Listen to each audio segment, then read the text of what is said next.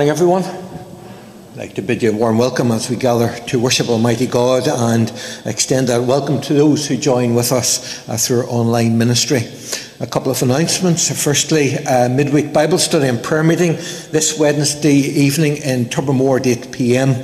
And I'm unable to attend as I'm at another event. And the guest speaker on Wednesday evening will therefore be Dr. Harry Douglas. Harry has been with you in the past, and so he's coming back on Wednesday night to study God's Word with you. Next Sunday then, that'll be the 17th of November, we will mark it as being United Appeal Sunday. For the young people of our congregation, that's in the 16 to 30 bracket, the Reverend Mullen from Castledawson and Curran has sent us an invitation to Revive, and that will take place on Saturday the 23rd of November at 8 p.m.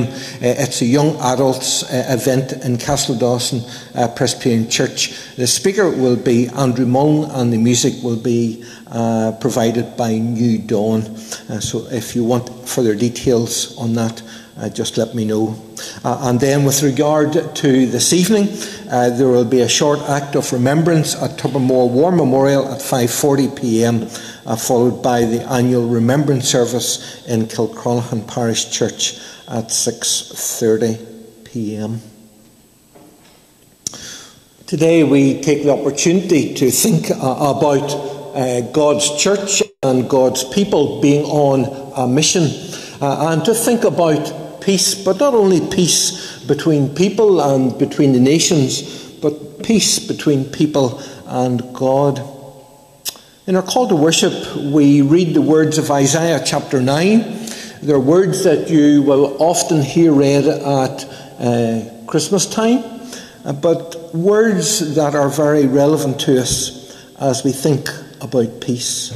Isaiah chapter 9, "For as in the day of Midian's defeat, you have shattered the yoke that burdens them, the bar across their shoulders, the rod of their oppressor.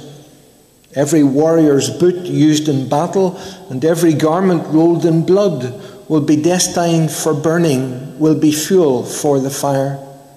For to us a child is born, to us a son is given, and the government will be on his shoulders, and he will be called Wonderful Counselor, Mighty God, Everlasting Father, Prince of Peace.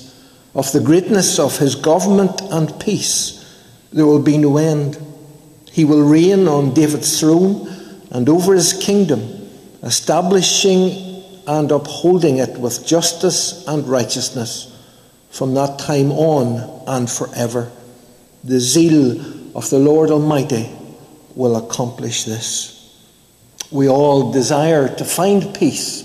We all desire to know peace.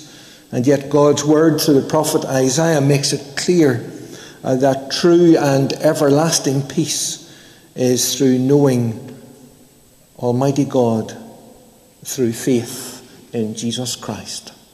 So let's come to our opening words of praise as found in Mission Praise 660. "The Lord's my shepherd, I'll not want."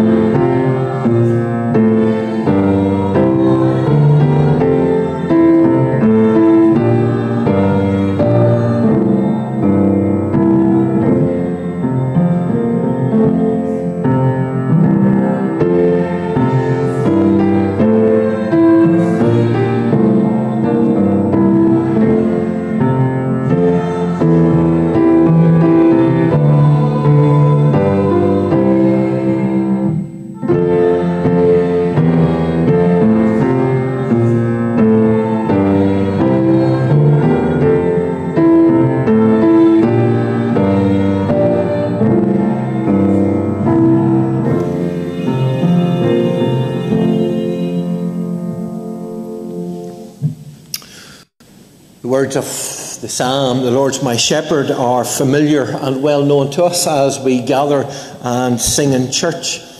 And those same words are familiar to chaplains to the armed services and to those who serve in the armed forces, as often they meet in buildings or in the open air or under cover of tent to worship Almighty God, seeking to find peace and to know peace.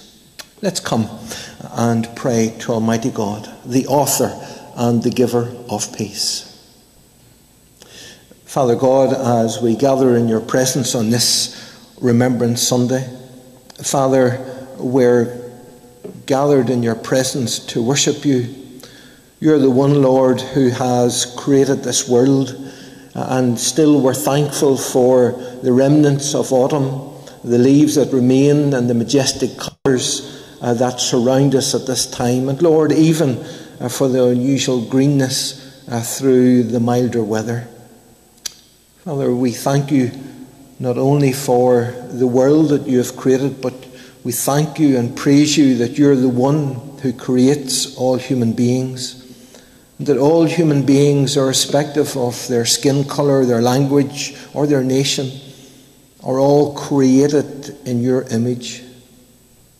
And so, Father, give us a fresh realisation and understanding of who we are. Help us, Lord, to see the needs of others. We pray that you would open our ears that we may hear their cries for those who have no peace, for those who are in need. We pray, Lord, that you would open our hearts, that we indeed would be those who would seek to bring peace in your name and to bring help. Let us not be afraid to defend the weak because of the anger of the strong. Lord, open our eyes and our ears, that we may be those who will do a work of peace for you. We pray, Lord God, that in our lives, that you indeed would help the fruit of the Spirit to grow. We pray, Lord, that the fruit of the Spirit would grow in our families and in our nation. And so we pray for peace on earth. We pray, Lord, for love between enemies. We pray for patience amongst the nations. And Father, we know that at this point in history, there is much turmoil. There are many lands and many people who do not know peace. There are indeed many who have become enemies. And so we pray, Lord God, that peace may once again reign. Lord God, we thank you for the peace that we enjoy. We pray, Father, that you indeed would help us to protect and care for the liberties that have been bestowed upon us. That we, Lord God, would respect and encourage the authority of government. And Father, that we may know the spirit of wisdom so that there may be justice and peace in our land. Lord, as we pray for others, as we pray for our nation, we pray, Father, that individually we would know peace with you through faith in Jesus Christ and him alone as our Lord and Saviour. And this we pray in his name. Amen.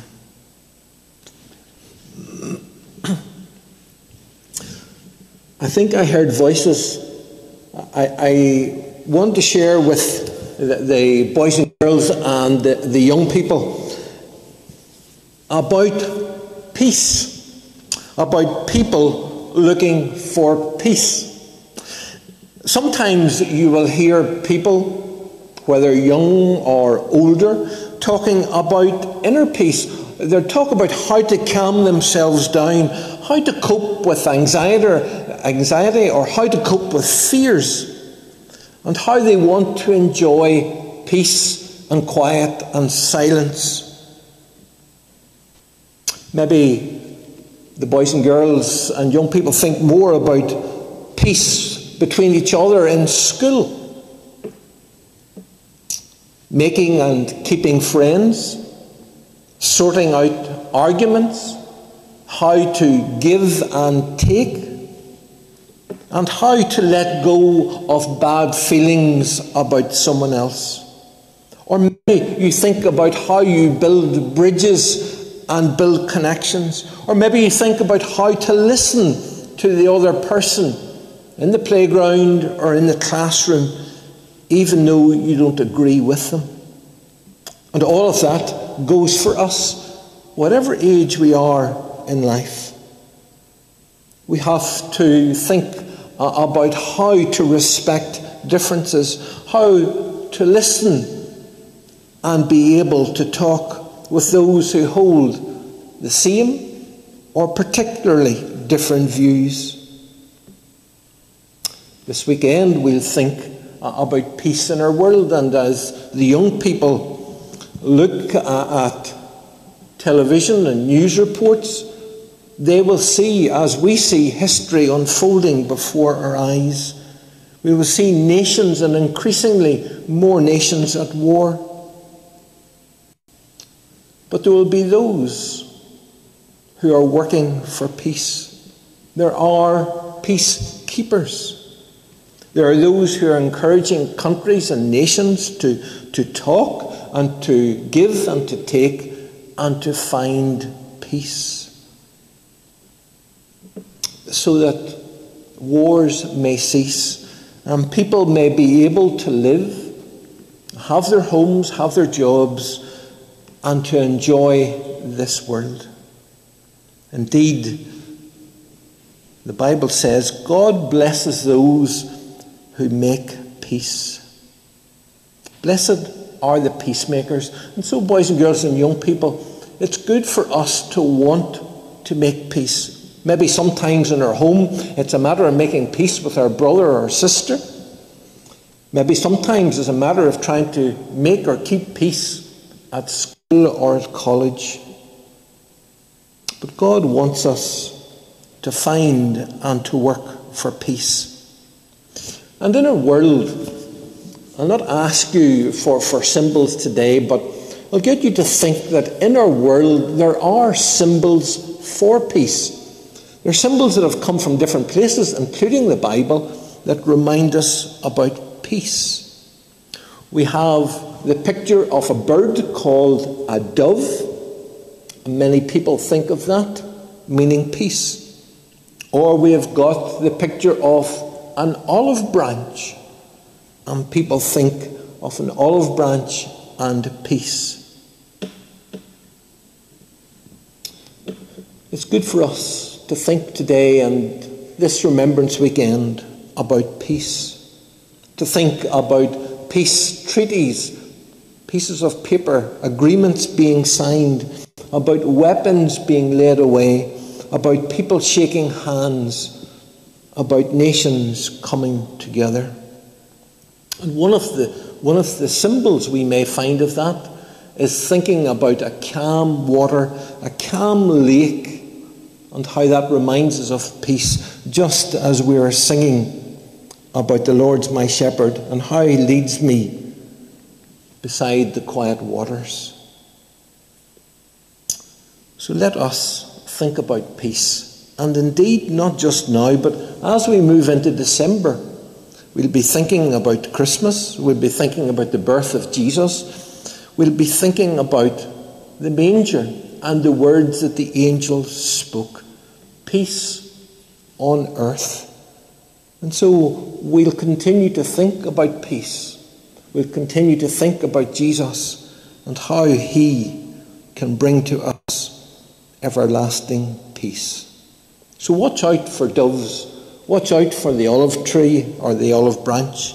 Watch out for those different symbols that remind us of peace. Now we're going to turn to our next hymn. It's Mission Praise 143, and after all the talk about peace, we're going to sing about fight, the good fight. And this is a battle, a fight, a struggle that we have to fight against sin so that we will live with Christ and be at peace with him. Mission Praise 143, fight the good fight with all thy might.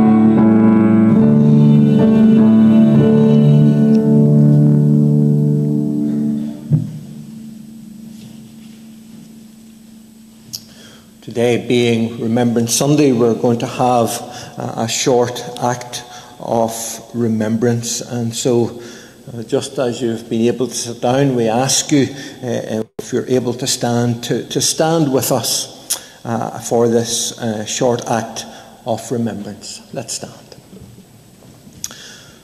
Today we gather to remember those who gave their lives and those who served in 2 world wars and in subsequent conflicts around our world, including the troubles of our own land. They shall not grow old as we that are left grow old.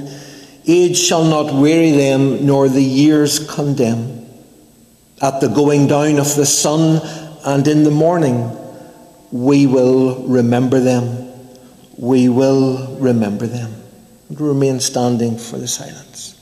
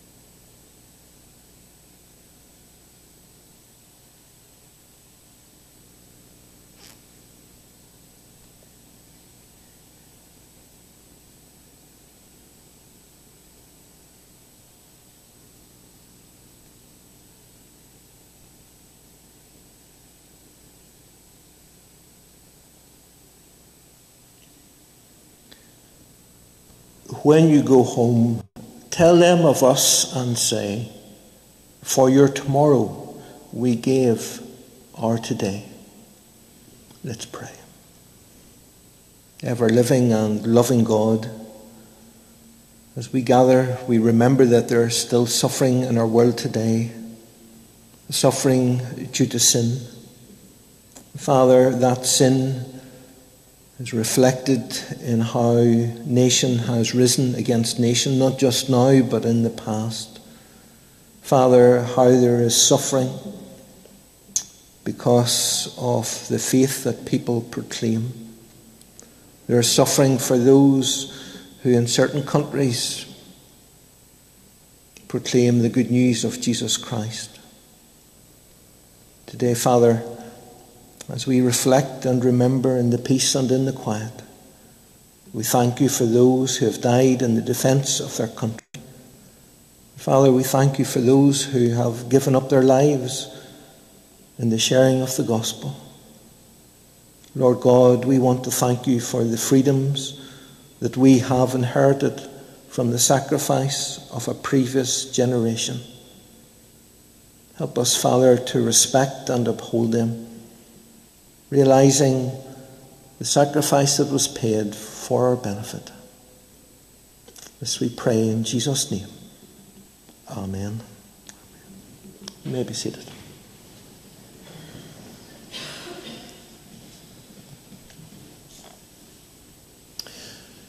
Today we're going to turn in our Bibles to read from Acts chapter 13. We often, as we watch the movies, particularly from the wartime, think about the soldiers and how they were sent on a mission.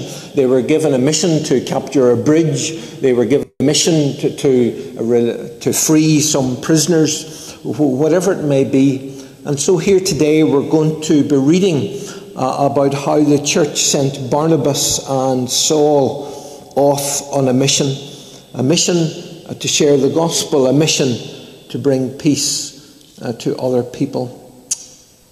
Acts chapter 13 from verse 1 through to verse 12.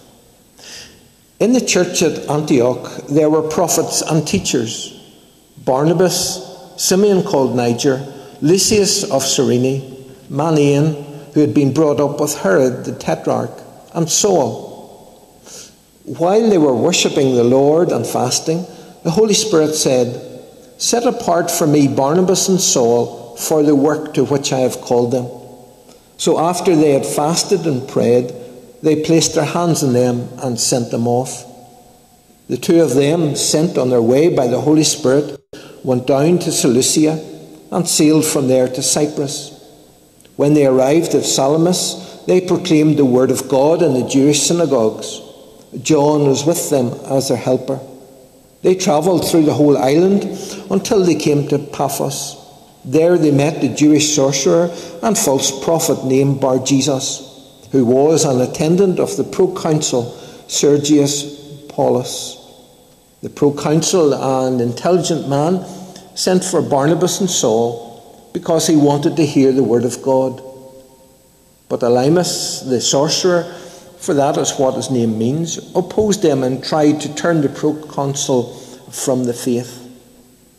Then Saul, who was also called Paul, filled with the Holy Spirit, looked straight at Elymas and said, "You are a child of the devil and an enemy of everything that is right. You are full of all kinds of deceit and trickery. Will you never stop perverting the right ways of the Lord? Now the hand of the Lord is against you. You're going to be blind, and for a time you'll be unable to see the light of the sun." Immediately mist and darkness came over him, and he groped about, seeking someone to lead him by the hand. When the proconsul saw what had happened, he believed, for he was amazed at the teaching about the Lord. Amen, and may God bless this reading of his holy word. Let's now come before God in prayer. Let's pray. Lord God, we bow before you and we thank you for the blessings that you have granted to us. The blessings, Lord, that we immediately think of health and of strength, the gift of a new day and breath to breathe. Lord, we want to thank you that we're able to reflect our love and gratitude to you through our offering, and we pray for your blessing to be added to it. And Father, we want to give you thanks for those who work for peace. Your word reminds us that the peacemakers are blessed by you. And so, Father, we thank you for all of the different discussions that are going on, both public and private. Father, we pray for the discussions regarding Israel and Gaza, that they may bear fruit, that prisoners may be released, that peace may come upon that region. And Father, we pray for Ukraine and Russia, for that hostility to end, and for the people of both countries to once again know peace and normality. Lord God, we commend to you today King Charles III. We commend to you the royal family and pray that they may know your blessing and they may know peace with you, just as we pray that each of us may know peace with you through faith in Jesus.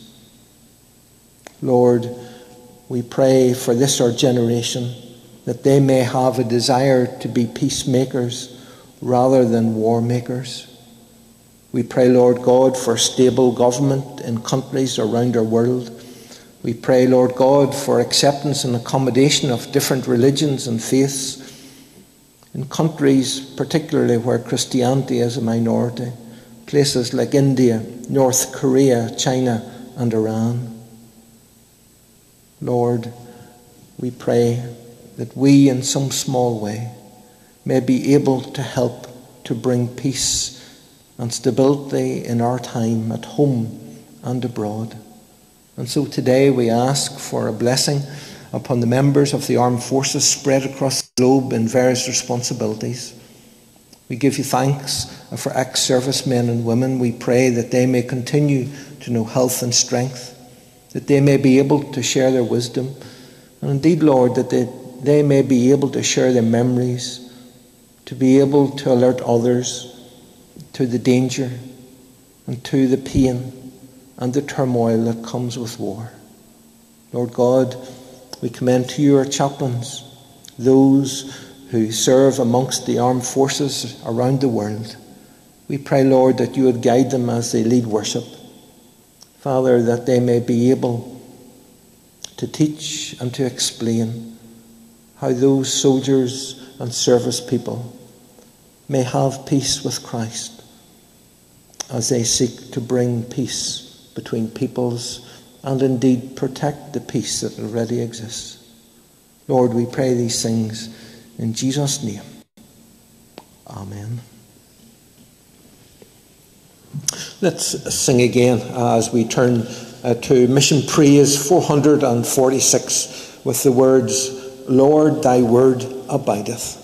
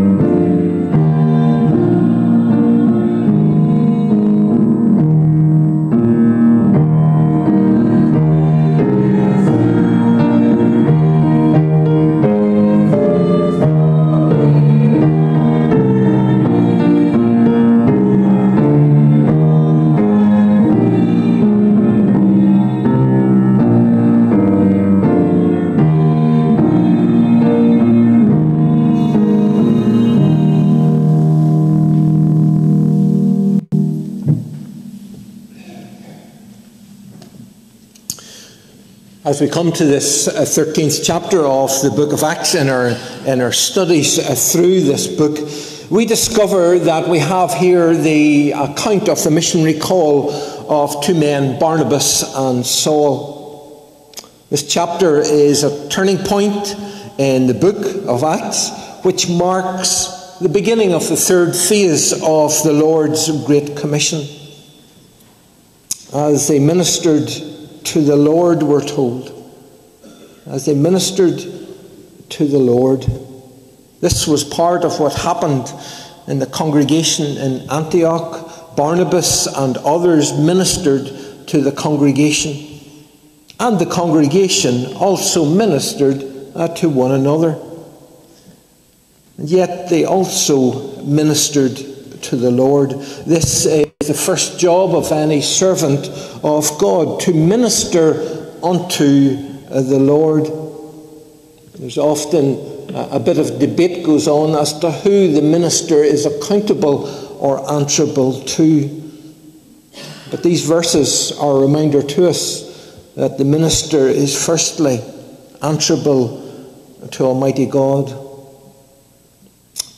And doing this reflecting the teaching of Paul in Romans 12, that they did the service of priests under the New Testament. They were offering their bodies as living sacrifices. Their ministering to the Lord means doing what pleases Him and what honours God. Worship, praise, prayer, listening to and honouring God. Back in chapter 1 of this book, before Jesus ascended into the heavens, He said to the disciples that you shall receive power after the Holy Spirit has come upon you, and you will be witnesses for me.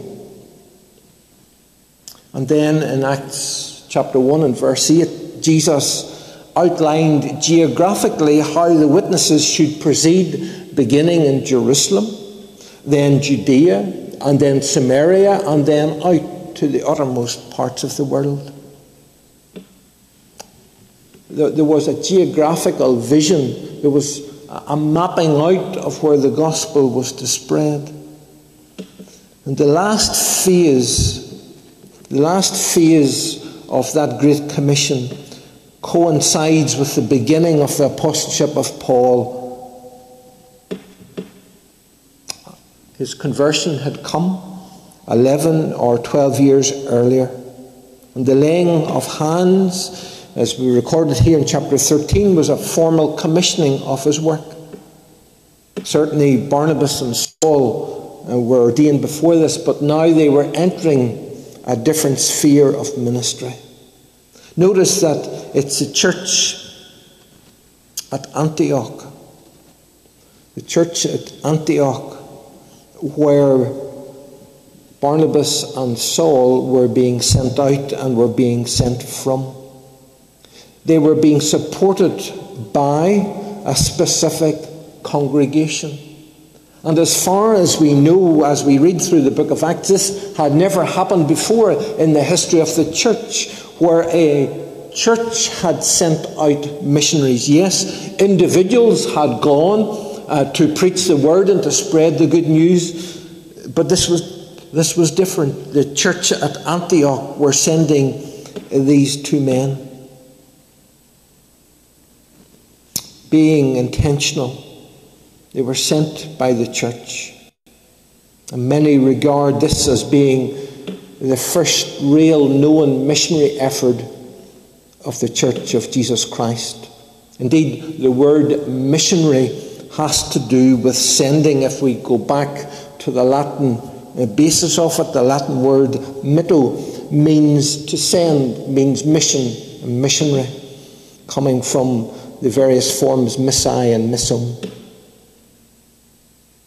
And here we're learning today how the Holy Spirit led and guided His church and guided His people. The first 3 verses, well, they relate to the setting for the call of the Holy Spirit. How they were meeting together, how they were ministering, as we said. But it's interesting as well to note who was there in that gathering. There were prophets and there were teachers. There was Barnabas. There was Simeon, who was called Niger. There was Lucius of Cyrene. There was Manaen, a member of the court of Herod the Tetrarch, and Saul. There were people who we may not realize were quite diverse and quite different. And so this church at Antioch was able to live at peace with one another. They were able to deal with the differences that they encountered. While they were worshipping the Lord and fasting, the Holy Spirit said, "Set apart from me Barnabas and Paul for the work to which I have called them." And so the whole event begins with a group of Christians meeting in the church in Antioch. They're exercising the spiritual gifts that God had given to them. The first 3 are prophets: Barnabas, Simeon, and Lucius. Barnabas, whom we know and have met before, Barnabas the encourager. And so that's helpful in making peace, to encourage others. Simeon, who is called Niger. And that appears to have been a reference to the area of Africa that is now known to us as Nigeria, and indicates that perhaps this man was black. He was a different skin colour from others in the church. And Lucius of Cyrene, well, he also came from North Africa. We may have met this man Simeon in the Gospels as the one who was impressed by the Romans to bear the cross of Jesus while he was on the way to crucifixion. It may very well be the same man, but we're not 100% sure. Then there are two teachers, Manaen, a member of the court of Herod the Tetrarch. This is not the Herod we met in the previous chapter 12, whose death is recorded, but this Herod is the one under whom our Lord suffered and before whom he appeared. And again, the Greek text makes clear this man, Manaen, was a foster brother of Herod. He was related to him as a foster brother and thus very close to the king. So you see there again, we have different personalities, different upbringing, different social status, different connections, possibly slightly different points of view. Here's a collection of people from all walks of life who made up the church. And they were busy worshipping God together. They were at peace in the presence of the Holy Spirit. And they were busy employing their gifts whenever this call of the Spirit came. Some people would say that you can steer a ship or turn a car more easily whenever it's moving. It's much more difficult if you get into the car and just try to steer the car or turn the wheels whenever it's static. I don't know how it works on a ship that is not moving. But the principle, no doubt, is something similar. It's easier to turn and to steer whenever you've got movement, where you've got momentum.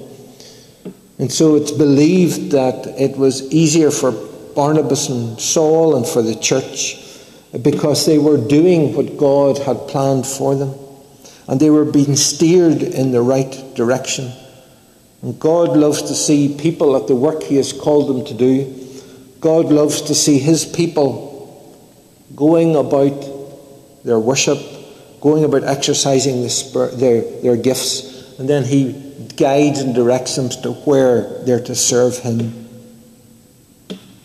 So he chose the men and he chose the work. And so he said to the church, separate unto me Barnabas and Saul for the work that I have called them to do. They've been set aside for a purpose. And possibly as we go through these verses, one thing that ought to be commented on here is the fact that they were all fasting, as we see in verse 3. So after they had fasted and prayed, they then went on to lay hands on these two individuals.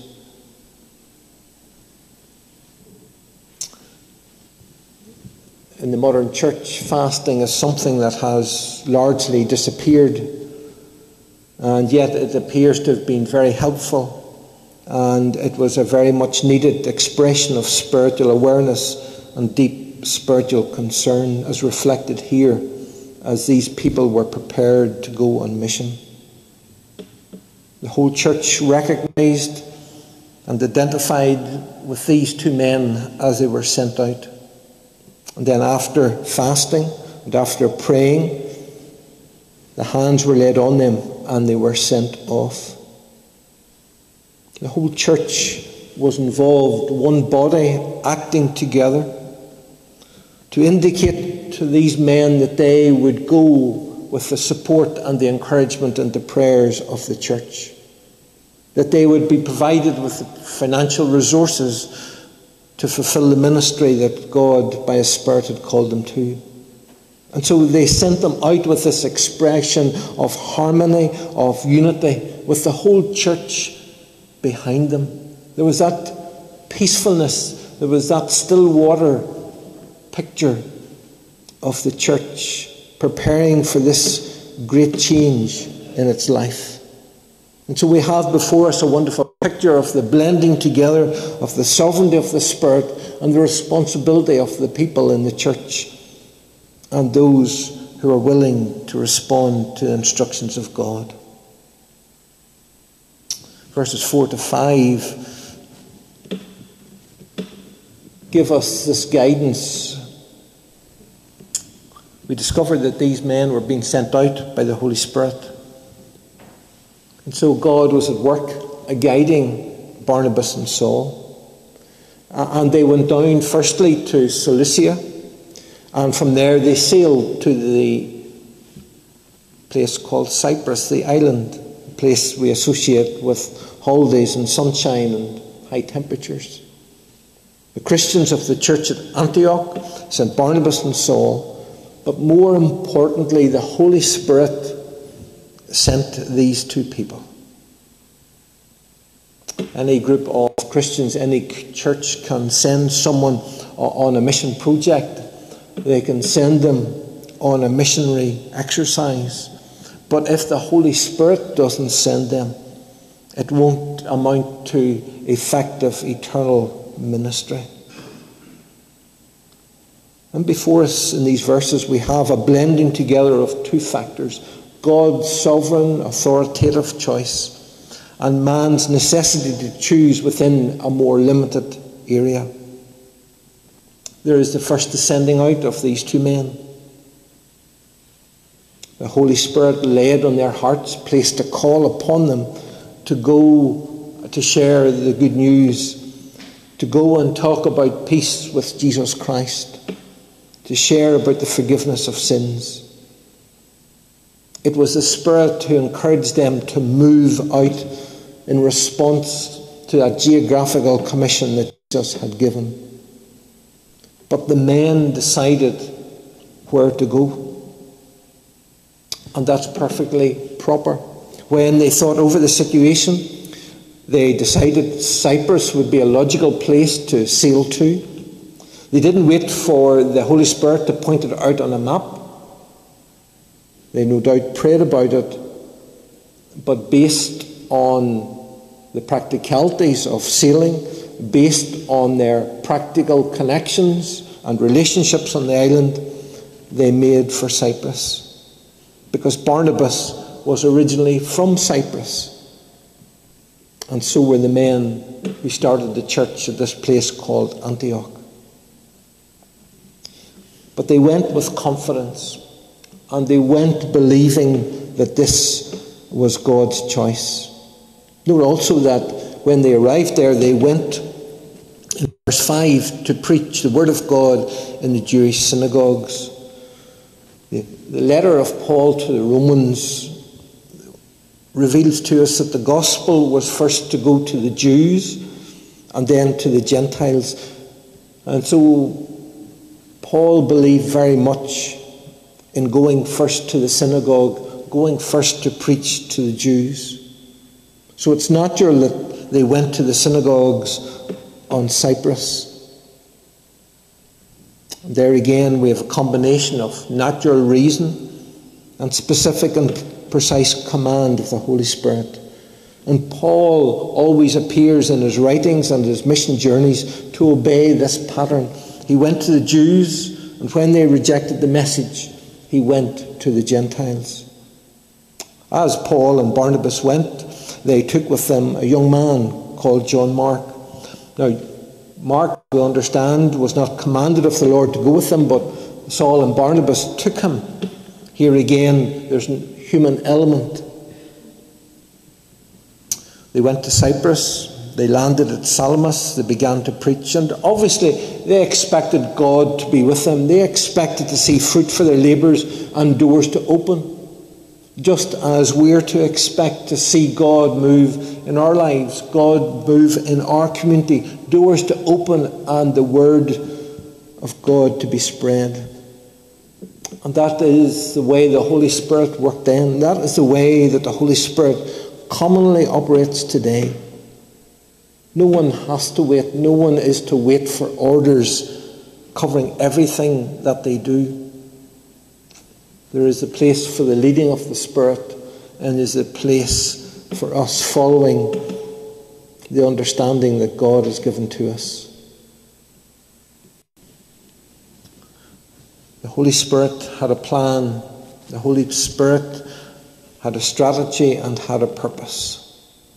The Holy Spirit wanted the people in each city, in each country, in each nation to hear the good news so they could live at peace not only with one another, but peace with Almighty God. Remember, as Barnabas and Saul set off, they were setting off into a Roman Empire.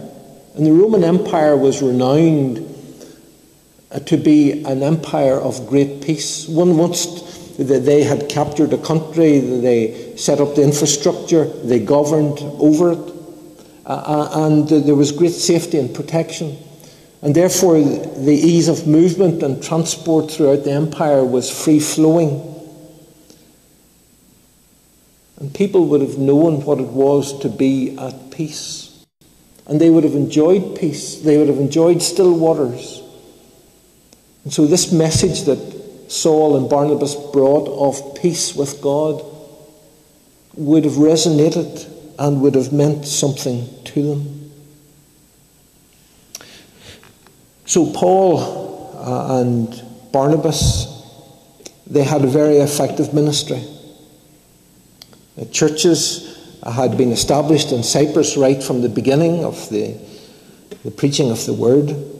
But only one incident in Cyprus is recorded for us. And Luke tells us that Paul and Barnabas passed through the island from the east to the west, and they finally arrived at a place called Paphos, the capital of the island on the western shore. And there something unusual happened. There was a certain magician, a Jewish false prophet, who went under the name Bar Jesus. He was with the proconsul Sergius Paulus. He was a man, Sergius Paulus was a man of intelligence, a man of authority, and he summoned Barnabas and Paul. He wanted to hear the word of God. And sometimes we drop into those conversations, we discover people coming to us asking about the gospel. They want to hear how they can be at peace with Jesus. But there was this man called Elymas. He was a magician, he was a sorcerer, and he wanted to come between the ruler and the messengers. He wanted to protect the proconsul as such. He didn't want him to hear this message of peace with Jesus. Now, no doubt Paul and Barnabas had no idea that they would be invited to the governor of the island to share their message. But the man, prompted by the Holy Spirit, being a pagan Roman, he wanted to hear the words of truth for himself. And so Paul and Barnabas came to preach and to share with the governor. But as Elymas opposed them, his name, Bar Jesus, it gives us a hint of what this man was doing. Bar Jesus means the son of Jesus. When this man therefore called himself Bar Jesus, he was claiming that he was a follower of Jesus Christ. But what he was teaching was absolutely contrary to what Jesus taught. Bar Jesus was a false teacher. He wasn't interested in the things of Jesus, or he wasn't interested in the message of Jesus, but he's interested in what he could get for himself. And so he was greatly provoked, or he greatly provoked the spirit of Paul by pretending to be a follower of Jesus. And Paul says there could be nothing further from the truth. You're teaching something that's contrary. You're teaching something that opposes Jesus. And Paul was deeply disturbed by this man. And so Paul didn't shy away from him. He didn't dismiss him lightly, but he confronted him. He confronted him in a tactful and a courteous way. He says, "You son of the devil, you enemy of all righteousness, full of deceit and villainy, you'd better stop what you're doing, perverting the straight paths of the Lord." And then Paul told him that he would be blind, that he wouldn't be able to see, and immediately mist and darkness fell upon him. And he went about groping, trying to seek the people around him to give him a helping hand. And so the proconsul, when he saw what had happened, he believed. and he was astonished at the message that Paul and Barnabas brought about the Lord. One of the reasons why this passage or this event is recorded for us by Luke is that it's here that Paul, or Saul as we knew him, becomes Paul the Apostle. It's here that Paul began to exercise his apostleship. For the first time, and filled with the Holy Spirit, he began to act as an apostle. It is the first of those signs of an apostle which Paul would tremendously fulfill to indicate that he was indeed truly selected by the Lord Jesus to be a founder of the church. And here he speaks with the same authority that Peter spoke to Ananias and Sapphira whenever they tried to fraud the church, whenever they pretended to be something that they weren't in the 5th chapter. They too experienced an immediate judgment. And it's only the apostles were ever given the power to act in judgment like this. And so here Paul becomes an apostle. And immediately as you read through this book from here on, you discover that the leadership shifts from Barnabas to Paul. From here on, it is no longer Barnabas and Saul. It is Paul and Barnabas. And that's confirmed later, as we'll discover in verse 13. And how they then continued on their missionary journey, seeking to bring peace between the people and Jesus Christ, guided by the Holy Spirit. Let's pray. Father God, we thank you for this record of your church and how people were led, guided and directed by your Holy Spirit, how they were supported by the church, how the good news was received, and also, Lord, how it was rejected, and how your church grew. And so we pray today, Lord, that we too may be those who gather together to worship you, that we may be a church that send others with the good news to different countries, that we, Lord God, may be those who pray and who care and who see your church grow at home and abroad. Amen. So as we seek for guidance, we turn to the words of Mission Praise 201 to sing, Guide Me, O Thou Great Jehovah. And after we sing, Guide Me, O Thou Great Jehovah, I pronounce the benediction, and then we'll remain standing for the first verse of the national anthem. Let's praise God.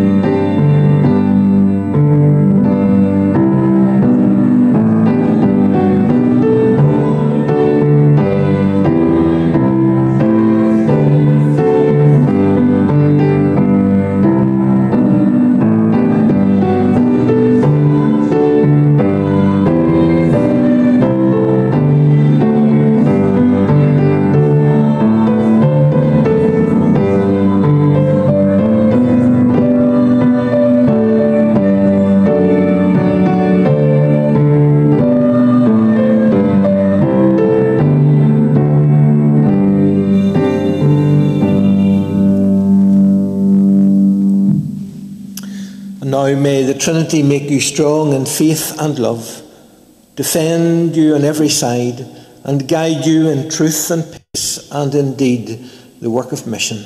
And may the blessing of God Almighty, the Father, the Son, and the Holy Spirit be with you this day and evermore. Amen.